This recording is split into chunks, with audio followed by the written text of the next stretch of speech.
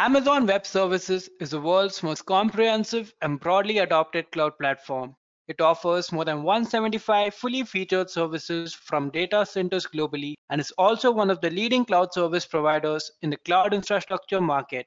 Various organizations across the globe have adopted AWS services, which includes the largest enterprises, fastest growing startups, and leading government agencies. This actually leads to countless job opportunities for a skilled AWS professional. So if you're interested in starting a career in AWS, I'm here to help you. Hello everyone, this is Aman from Edureka with a whole new session on how to learn AWS. But before we get started, let us quickly go through today's agenda. So today we'll be addressing some advantages of learning AWS, followed by who can learn AWS. Then we'll move on to the main topic for today and understand how can you start learning AWS from scratch. Then we'll also see what is the average time taken to learn AWS. I will conclude the session by knowing what are the different job roles offered in AWS. And guys, if you like our video, do not forget to subscribe and hit the notification bell to never miss an update from the Edureka channel. Also, if you're looking for an online training certification in AWS, check out the link given in the description box below. Moving on to the first topic, why should you learn AWS? The first reason is because of AWS growth. AWS was officially launched in 2006, and by 2015, AWS revenue was already $7.8 billion, and since then, the revenue is growing at an exponential rate. The infographic here shows the growth of AWS from 2013 to 2019, and you can see the numbers are increasing every year. The reason for this growth is various organizations adopting AWS services, be it startup like Airbnb, Mapbox, or top companies like Netflix and Facebook. All are using AWS services and products. And in the coming years, many more companies will move their operation to the cloud infrastructure. So AWS will never be out of trend. The next reason you should be learning AWS is because AWS skills are in demand.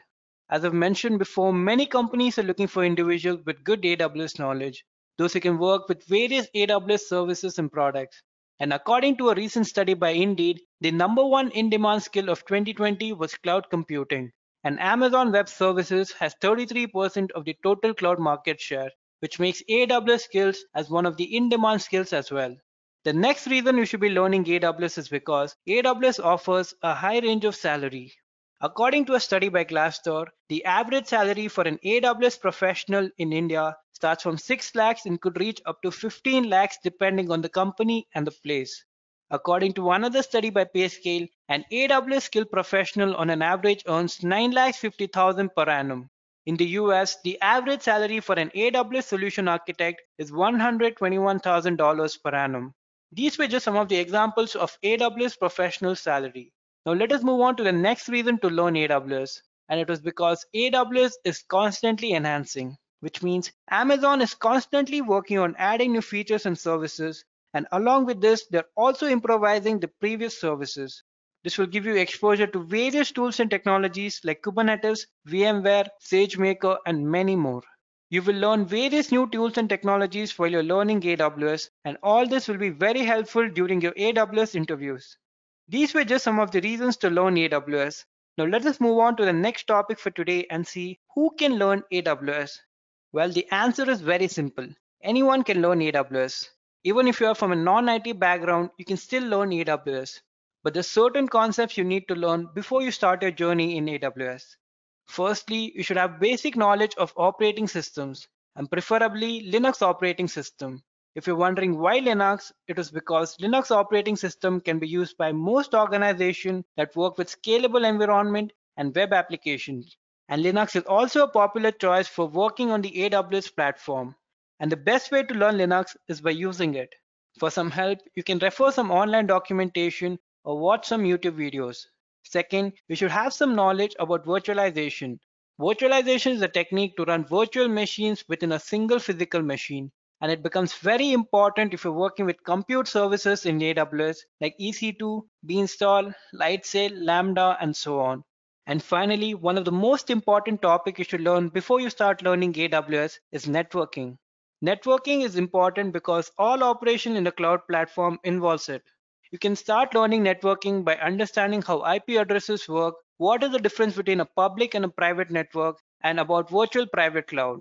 And if your goal is to become an AWS cloud developer, having knowledge of at least one high-level programming language can be very helpful.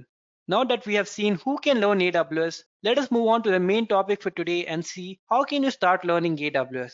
The first step is understanding the basics of cloud computing. Before you start learning AWS, I advise you to start learning cloud computing and its various models. You can start learning cloud computing by understanding its models from a technical and business point of view. Then you can move on and learn about the different deployment models in cloud, such as public cloud, private, and the hybrid cloud. Then you can also learn what are the different service models in cloud, such as infrastructure as a service, platform as a service, and software as a service. Learning about cloud computing will help you understand AWS services better. The second step in learning AWS is learning the core AWS services. There are certain domains such as compute, storage, networking, database, and security, which are the important domains of any cloud service providers. And core AWS services are some of the important and frequently used services from these domains. So when you learn about these core services, the other services in that domain becomes very easier for you to understand. Now let us take a look at some of the core AWS services. First, we have Elastic Compute Cloud or EC2.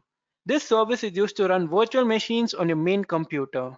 Next, we have AWS Simple Storage Service or S3. This service can be used to store and retrieve data in the AWS platform. Next, we have AWS Elastic Block Storage or EBS. This service provides block level storage volumes which can be used with Elastic Compute Cloud. Next, we have AWS Virtual Private Cloud or VPC. This service allows you to create a virtual network in the cloud. The next service is Relational Database Service or RDS. This service can be used to create and operate on relational databases in the cloud platform. The next service is AWS Route 53. This service can be used to route end users to internet applications by translating names into numerical IP addresses. These were just some of the core AWS services. There are over 175 AWS services and you cannot learn all of them in the starting. So I would advise you to start learning AWS by understanding these core AWS services.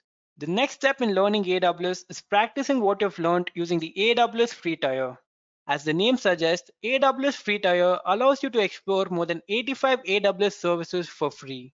You can work on various services like EC2, Beanstalk, S3, RDS, and many more.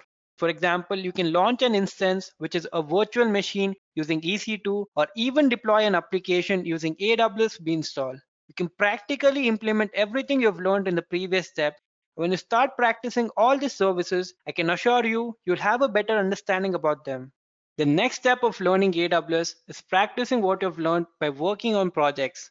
You can work on your own project ideas or even try demo projects which are easily available on the internet.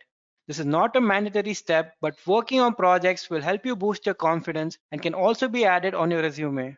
I would suggest you to check out Amazon Web Services' official website for some demo projects. These were some of the steps to learn AWS. And if you want to learn in detail about AWS, you can watch our full course video on AWS or even opt for any online training which is easily available on the internet. Now that you know how you can start learning AWS, let us move on to the next topic and see what is the time taken to learn AWS. Well, it depends on the individual, but here I'm going to talk about the average time it might take. So if you can invest 10 hours a week, then approximately it would take you 4 weeks for learning the basics of cloud computing, virtualization, and networking. There may be 4 more weeks for learning the core AWS services, 4 weeks for hands-on practice using AWS free tier, and the project time might vary depending on the project you choose.